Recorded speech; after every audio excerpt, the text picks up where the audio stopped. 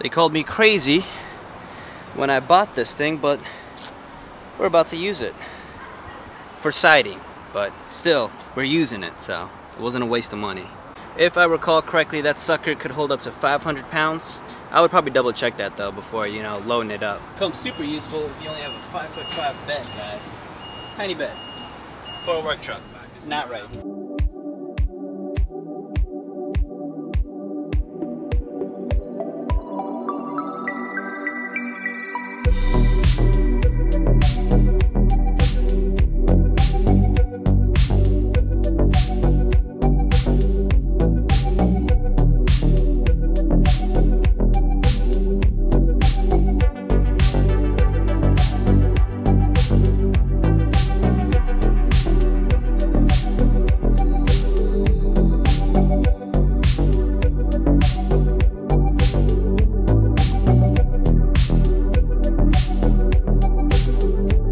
Alright guys, you saw it firsthand.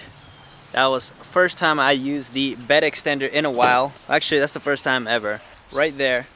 I'll show you what comes with it, but essentially the reason why I bought the bed extender is because I have the 5.5 foot bed. Yeah, not the greatest. And that toolbox up there takes up a good chunk of my space too. Here it is. This is the bed extender. Now you do have to have a 2-inch hitch receiver. That is the one from the factory. So I think really any standard size hitch should be able to accommodate this bad boy here. Assembling is fairly easy, but let me just show you what comes with it. You have the rack itself right here, which by the way is adjustable, and then you actually have the arm that's extending it. Now you do also have these two pins. Obviously they slide through. You'll slide this one through here, and then this one obviously attaches to the receiver hitch, and then this one is what slides into the rack, and it's adjustable, so just slide it in there. Since this bed extender is pretty fast and pretty easy to put on, I might as well just show you guys how to do it.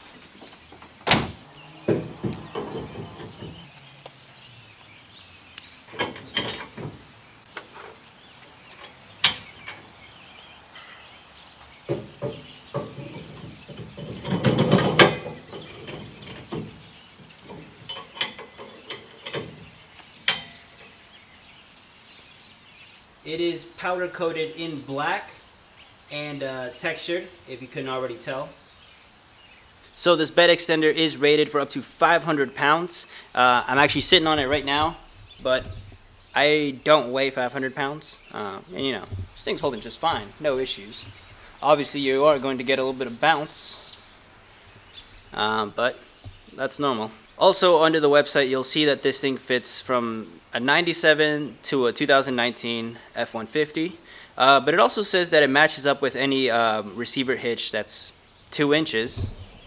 Like that, dude. So I assume this thing should work for really any truck that has a 2-inch hitch receiver. So this being its first official use, I just had to show you guys the thing in action. Granted, we didn't take a bunch of weight, but it was still pretty cool to finally use this thing. At first, I thought I was never gonna use this thing, you know, since that truck over there has an 8-foot bed. But in emergency cases like this, you know, thing came in handy, helped us out a lot. That truck does have a tire that, I don't know, has a puncture or something in it, so that needs to be resolved, and it shouldn't really be carrying any payload, so we'll pull out this guy for it. That is it, guys. I just wanted to show you this awesome bed extender. Now, it doesn't necessarily just have to be for work, you know, but you could probably take a canoe or really anything. This thing's awesome. Tailgate down, bed extender right here. You do have these little attachment points on either end to secure whatever load you're taking.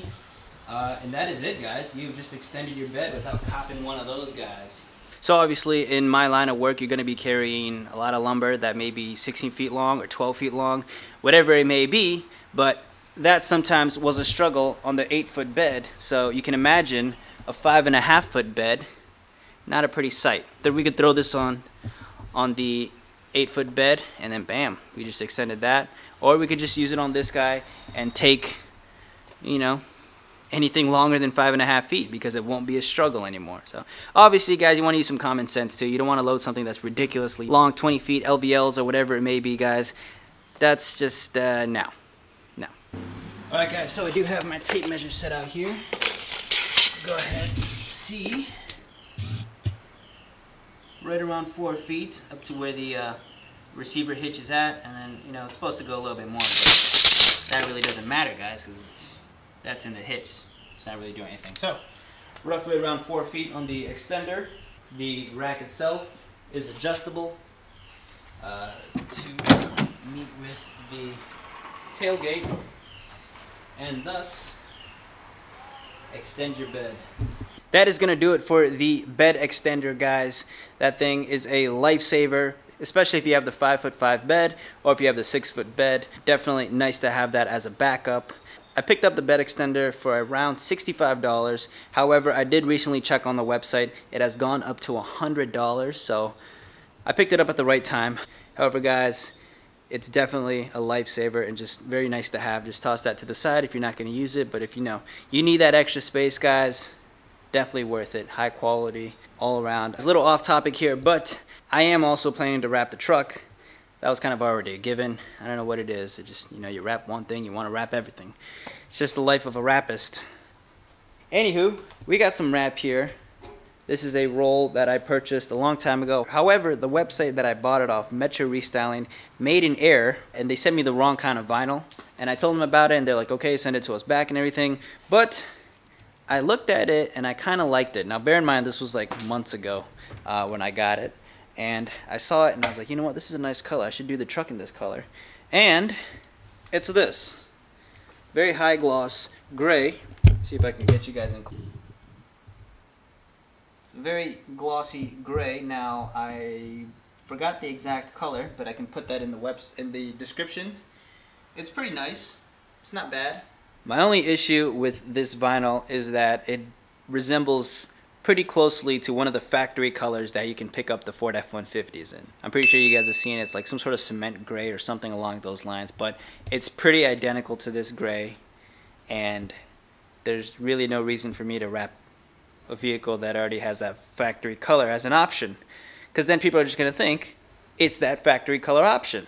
No, guys, no. If I'm going to put all that effort into wrapping a vehicle, this color better be completely different and just something that stands out above the rest. That is it for today's video, guys. Hope you all enjoyed that one. Do not forget to subscribe, like, and comment all at the same time, and I will catch you guys on the next one. Peace. Take care.